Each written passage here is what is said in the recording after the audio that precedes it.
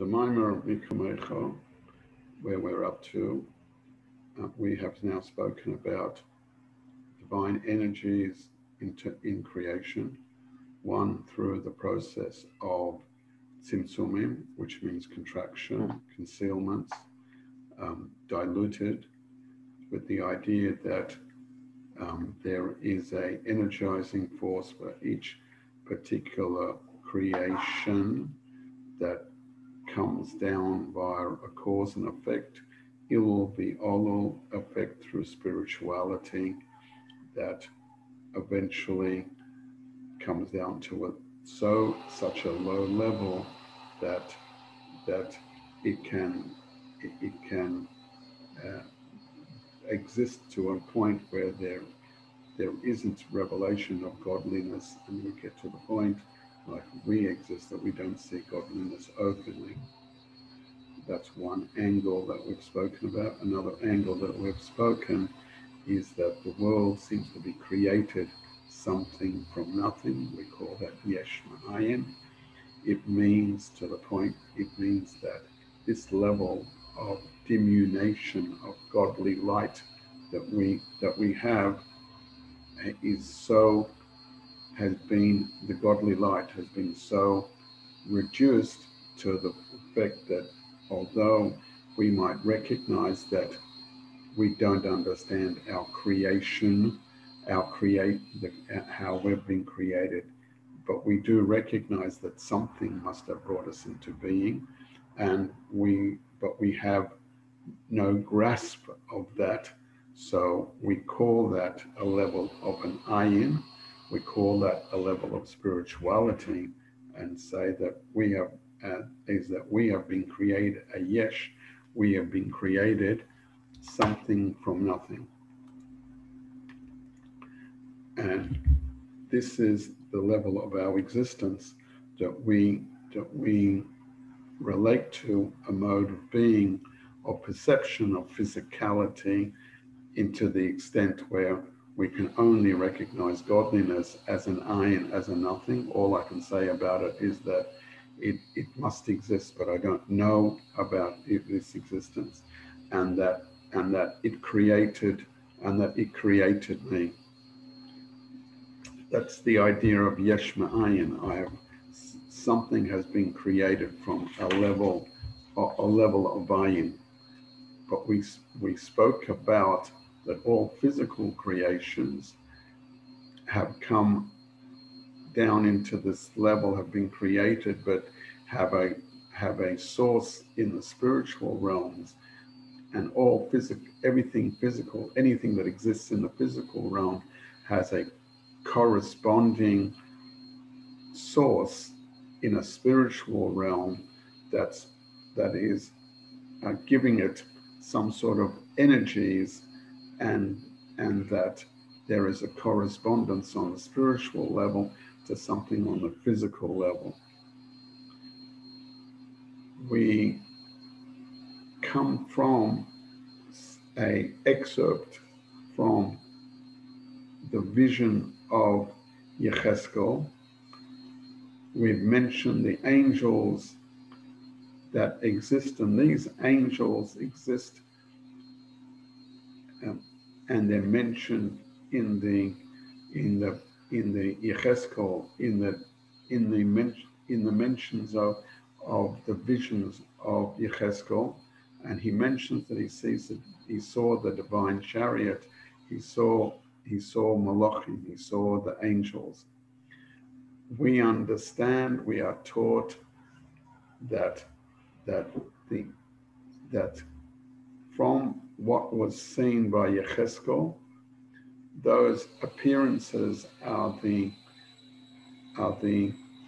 sources for the spiritual energies below, and that everything that exists in the physical realm has some sort of source in that vision of Yecheskel of the chariot of glory, and that can be traced back to that level of spiritual energy that exists in the worlds, in the spiritual worlds. Let's have a look at that source text from Yecheskel. So I'm going to share with you. I'm going to share with you a screen, and you'll be able to see the area, the quotes that we're going to refer to. So, in the book of Yecheskel, first chapter, he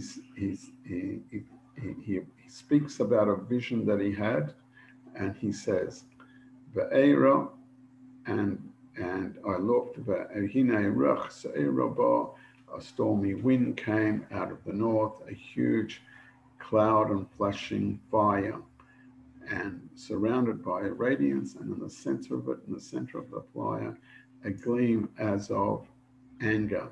So we have the expression ka'ayin hachashmal, meaning that there is this radiance that is coming out. Ubeteicho, and in the center, dumus arba chayas, there was the image of 4 chayas. He translates it creations. V'zeh marheim, and they had an appearance. Untumus odom laheinu, and they had, in some respects, somehow a human figure. V'arba ponim, they each had 4 faces. V'arba ponim le'echos, v'arba knofayim le'achas mahem. And then he speaks about other parts of the vision that he had,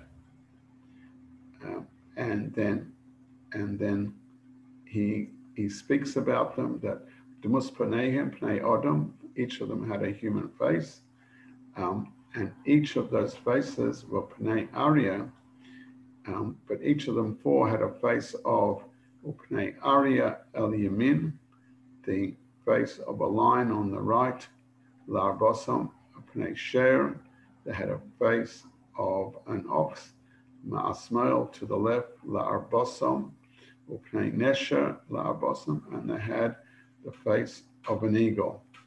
So such were the Pneichem, that was their faces, and then it speaks about their wings, and then it moves on and mentions something else. And then it talks about Bachayas Rotsa B'Shev, Kamara HaBezak, the creatures, these creatures went Rotsa B'Shev, went backwards and forwards, dashing to and fro, and such is the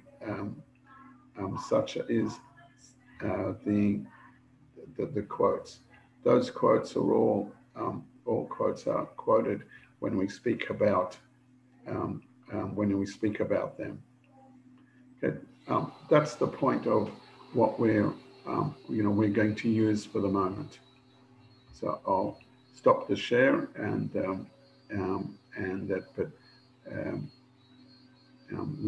he also talks about the noise that they made, right? His discussion with them and other aspects. We'll stop that there. Okay. Now, this section of the Maamer will speak about, as we've spoken about previously. It will speak about that a physical entity has its roots and is reflected in the higher spiritual realms. Previously, we spoke about a rooster and how its activities had some sort of reflection in the lower realms and the higher realms. So the physical rooster, when he's crowing at dawn, was a reflection of an activity that was happening in the spiritual heavens, the idea of the wakening up of the neshamas in Gan Eden, and also the wakening up of one level in the world of Atzilus, rising from Malchus of Atzilus, the Bina of Atzilus, and rising and giving energies for a new drawing down of energies into the world. That's what we learned. That's what we had learned previously. Now he's speaking about now he's going to turn his attention to a physical lion, and then say that there is a representation of a lion, a physical lion, in the spiritual realms, and he's going to delineate some of those connections, and that's where we are. All that we are saying, all the words that we're going to read are all profound and mystical concepts that in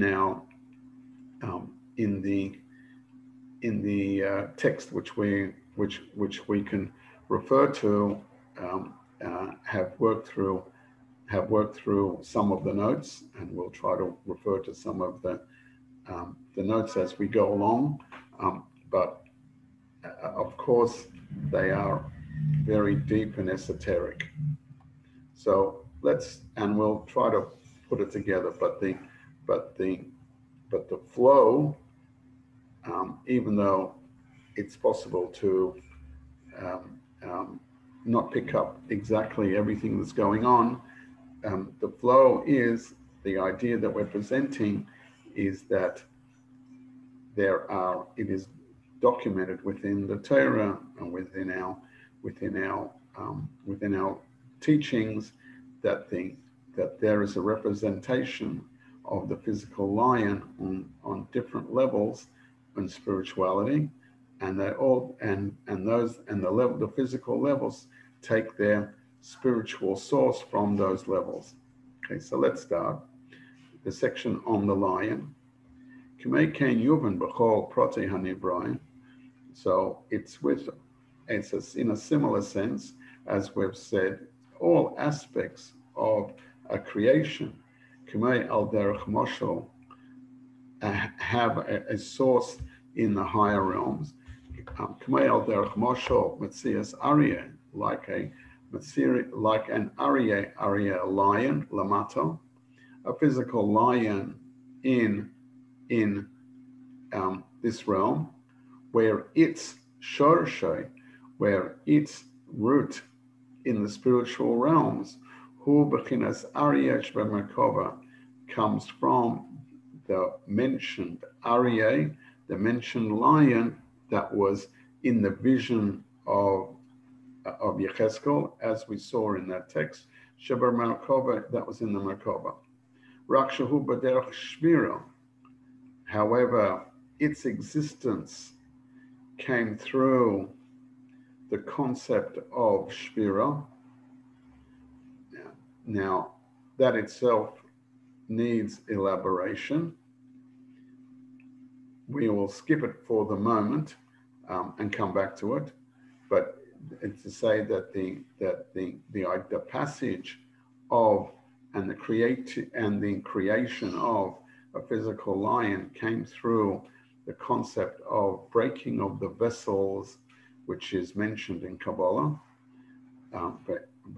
And nevertheless, so even though the source and its beings came through like the generic creation of everything came through Shviras HaKelim, Im Kol Zeh, with all of that, just as we've stated that, even though we've said that its source comes from Shviras HaKelim, nevertheless, Im Kol Zeh hu Sherish Chamocha, Hari Bechdei Sheishtalshel Lebechinas Aryeh Shmer Merkava, but the supernal lion in its source and origin, that is the source, Shviras HaKelim.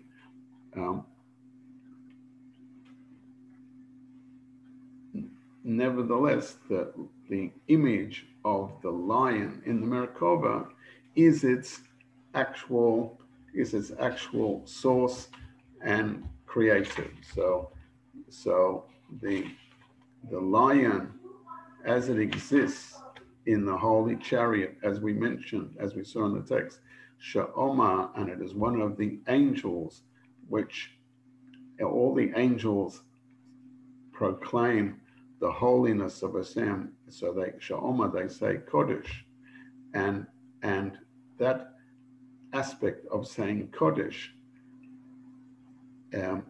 is reflected Bebechinas Arya Shalamato, and it is reflected in the physical lion, that physical lion comes into the physical realm, and it might be doing the acts that a lion does, that is Shetera Pederis. It hunts and it claws and it tears away. Nevertheless, even this violent animal, as an animal, nevertheless, it comes through the positive and myriad stages of de-evolvement in Seder Ishtalshalas, but and afterwards through the creation, Yeshmain, Mishaba, Ari Gashmi, a physical lion is created. And even though we've said that it came into being via Yeshmain and it has its sources in the spiritual realms, the spiritual realms of the lion we can define and we can understand that there are within the Seder Ishtalshlas, there is sources of the lion. And there is a source of the lion. We can note that the lion is mentioned in our texts, in our different texts, that it is reflective of specific spiritual levels. As an example, Shabbat Silas, in the world of Atzilus, Bechinas Chesed, it has a connection to the realm of Chesed. And it also is mentioned as a level within the level of lion of the chariot in the three worlds of Bria, Yetzirah, Asiyah. And Kaneda Sha'achayas named Yetzirah, as mentioned, that the realm of the angels called Achayas are in the spiritual realm of Yetzirah, and Bria, they are the Kruvim, and Shehem, they are Michal and Gabriel, Kameshikosu, Bazaya, as mentioned in Bazaya, and Atzilus, they are Bechinas Chesed and Gvura. They have an aspect of Chesed and Gvura, meaning expansion and contraction, that's reflected in Merkov to Ilah, in the Merkava, in the supernal chariot, as mentioned in Atzilus. And even there's a connection even higher, that there is an aspect of Aryeh in the realm of Chokhmah being the first creative element of spheres within the 10 spheres. As Chokhmah Nikras Aryeh, the wisdom of the Kabbalah tells us that Chokhmah is called Aryeh, and that is that Aryeh hu Asius Rio, that the word Aryeh, literally meaning the lion, but spelt Aleph Resh Yud Hey, is the same letters as the word Rio, the next one, which we say, which is about vision, and there's a hint towards this meaning. Siva says V'yara Rashis, and he sees the beginning to him. So we see that there is a connective point to the word V'yara, to see, and Rashis, and meaning the beginning, that joins together the idea that vision is a beginning, and that is explained. What that means in explanation is that if a person captures with vision an image, he captures everything, while if he captures something with a lower sense, meaning let's say the sense of hearing, he has to piecemeal put the image together. So the idea of vision is like a higher level of capturing an image, and this reflects to the idea of Chokhmah, that when you first imagine, or when you first get an innovative idea, when the first flash of the idea comes into your brain, you have a vision of it, and then later on you break it down into detail. So what the Rebbe is saying over here is the word Arya has a connection to Chokhmah. We've got the idea connection to a vision, and that itself means that it is the higher part of Chokhmah, and therefore we can utilize an expression like saying Chachamim einei ha'eda, that the wise people are the eyes of the congregation. And not only is this idea of Arya, the lion, rooted in the highest level of the 10 spheres, but even higher, even higher, it connects to the level of Keser, which Keser, Nikra Arya, where the level of Keser, which is the source of all the 10 spheres, is also referred to in the word Arya, K'mesha Tosaf, Arya Sheikh Mila Yira Hashem Alakim, a expression and continues from a verse, and it says Dibo, and continues the verse Hashem Alakim Diber Mi Lo Yonova, when Hashem speaks, is who does not prophesies, and it's expressed B'sparim Shekoi Al Devar Anechi Hashem Alakecha. This previous verse that we just said of that when the lion roars to someone, when the lion roars, aren't you scared, refers to, and it connects it to the idea that when God speaks, this is the highest level of revelation of God, where he says, Anechi Hashem Lakecha, like in the words of the 10 Commandments, the beginning words, Anechi, I am your Lord your God. It uses the expression Anechi, where Shenikra Gam came, that this expression is also called Aryeh. And why is that? Shehem Gimel Yodas, Gimel Pomim, Ein Beis, Eila Reish Yud Verb, Kaminyan Aryeh. And he gives a gematria connection that if you multiply by 3, and we've previously learnt the idea of reduction happens by virtues of, in terms of 3, which we talk about when we talk about Shelig, and we talk about the 3 levels of 3. Gimel Pom, 3 times we have the expression Ein Beis, the gematria of 72. 72, we have one of God's names written out, can be written out in its fullest measure to come up to the number 72. 72 times 3 comes to the level of 216, which is the gematria of Arya. But and further, further, the word Anechi is the words of Ani, which is I, with the Chof inside of it. With that Chof that joins together, that means Hashem, who calls himself I, but is implied by a higher level of the Chof representing Keser. V'nimsa. So what is the outcome?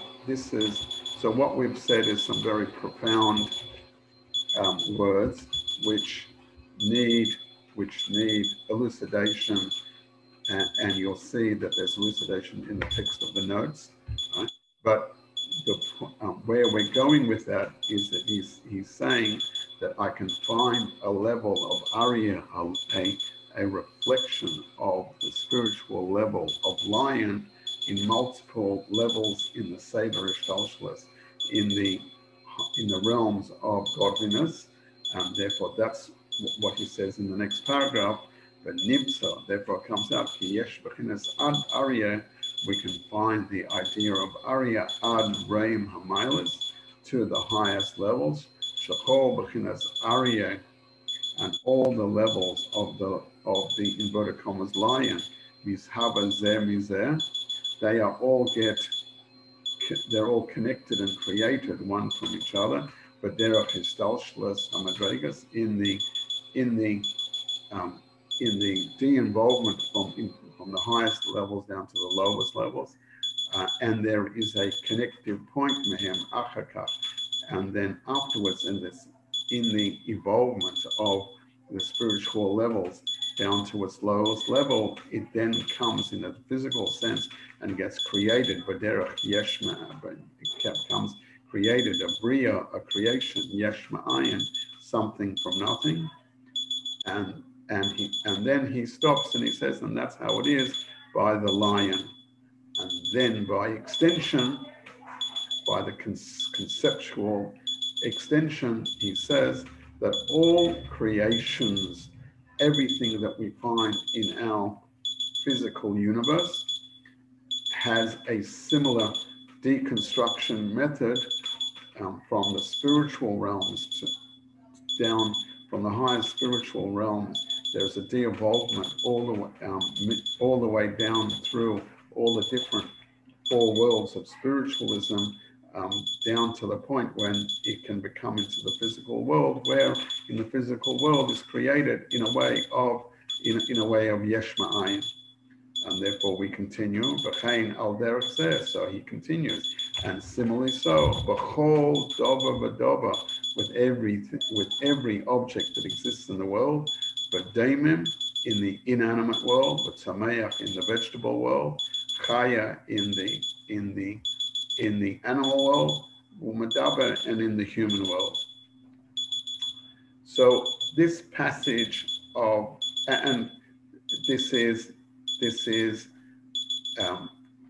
passage that we've just read together continues the line of what we had been learning previously, that physical entities in this world are evolved from or de-evolve from the spiritual realms into the physical realm, at the point of when the spiritual realms go down to its lowest level, they then become transformed into something physical, but they can trace their origins through back in the spiritual realms, even to the highest levels of existence.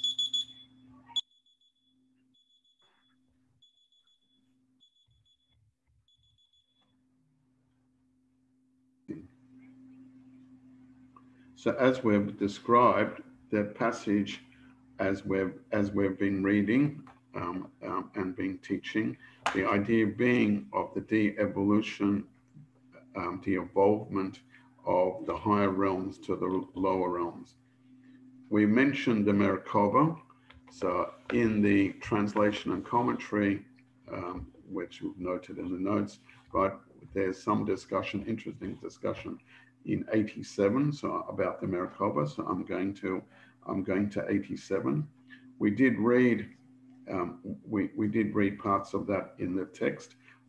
So we'll go to that section of the note where it says about it's known that every physical creation must have a celestial source from which it receives its life force and existence.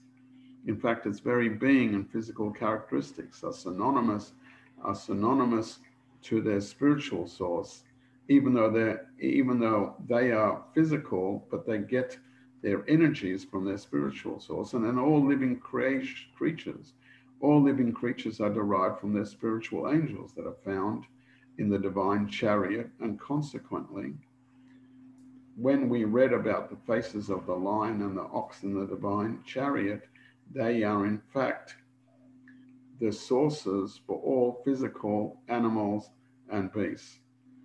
And further, the chayas, which have the faces of the lion and the ox, are given the aspect of the spiritual idea of Gebura, and the angels which are known as seraphim, they derive their name from coals of fire. They also take from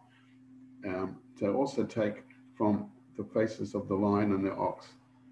And the physical animals that evolved from these angels, the physical animals take their strength from the angels, which are strong and powerful, and because they've been described as such, they take their strength from those aspects of that are mentioned in the vision of Yechezkel, being that they're the idea of fire and strength and color. So all the beasts derive their energies from the face of the lion, all the animals from the face of an ox, and all the birds from the face of the eagle. So it's not just the animals that derive,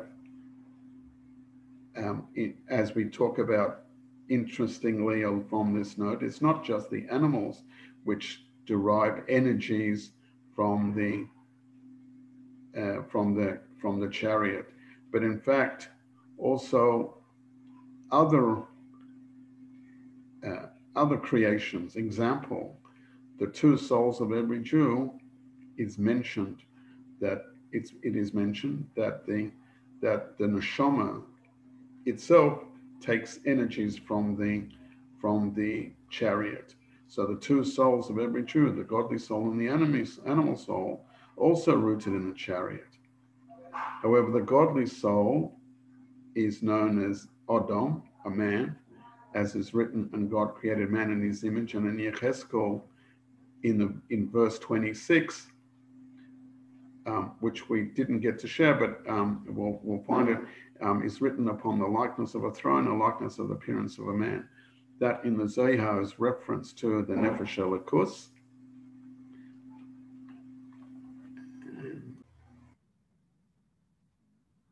So from that same passage as we were just reading from 127 and 126, right, we see the idea that there is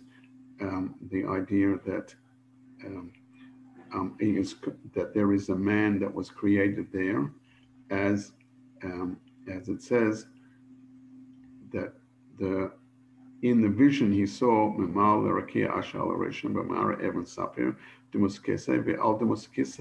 and on top, upon this semblance of the throne referred to the God's throne, there is a semblance of a human form, Demus Kamara Adam.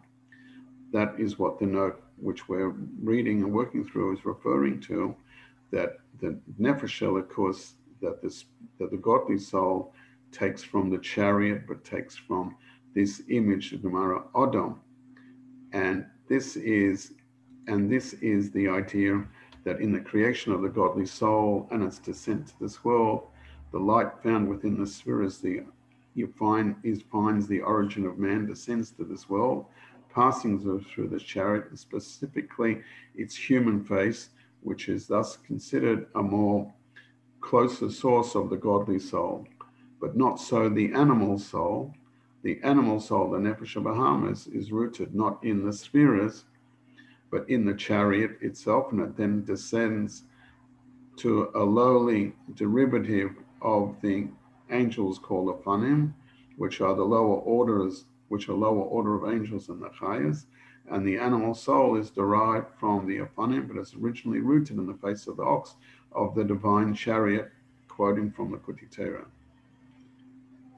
And in addition to all the physical living creatures finding their source in the chariot, we find mentioned that the negative forces, all the clippers in the world, are rooted in the storm wind and the great cloud blazing amid which Yechezkel beheld his vision. So in that section, which we'll just show right at the beginning again, in this section over here, he says, and I said, "V'hine ruch se'ora bo min hatzofan on godol v'eish mislakechas v'negel sofer metecha keina chashmal metecha eish." This expression, the huge cloud, the flashing fire, and the winds,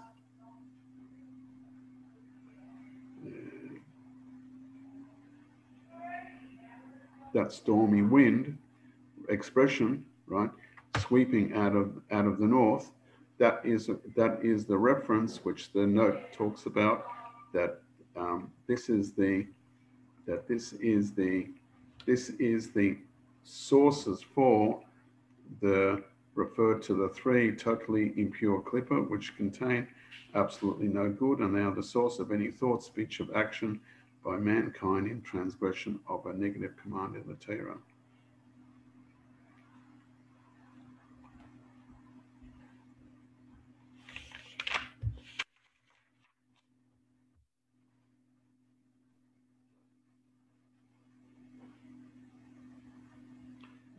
Let's look in note 90, where he describes the idea of Seder Ishtalshalos.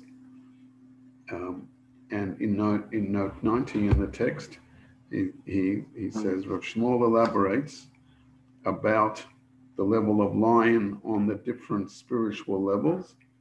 Each level of Seder Ishtalshalos is a metaphor for a higher realm.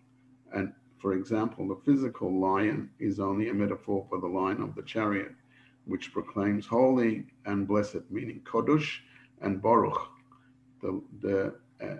As we say in our prayers.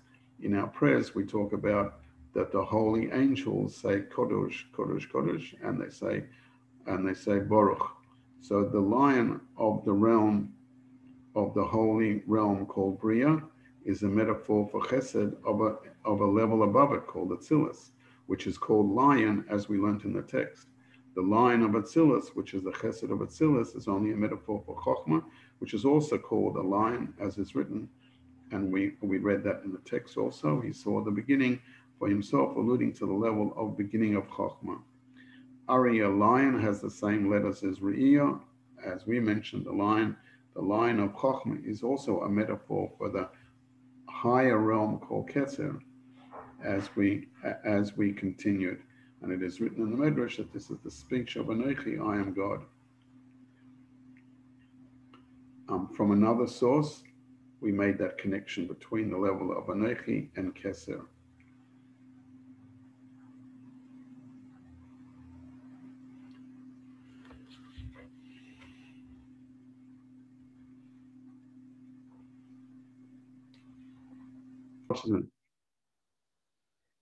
So in conclusion, this section is essentially wants to tell us that, as the last paragraph said, the lion exists on all planes in some form, and each form of the lion evolves and de-evolves from one spiritual level down to the next level, till we come to this physical realm where is created Bria Yesh Me'ayin. And that the same process happens to all the other aspects within creation, the vegetable level, the human level, the animal level, and the mineral level. And we'll find and we'll continue on that this also happens in aspects which relate to the other celestial beings, like the sun and the moon. Okay, and we'll leave it there for the moment, and we'll come back to it in our next one.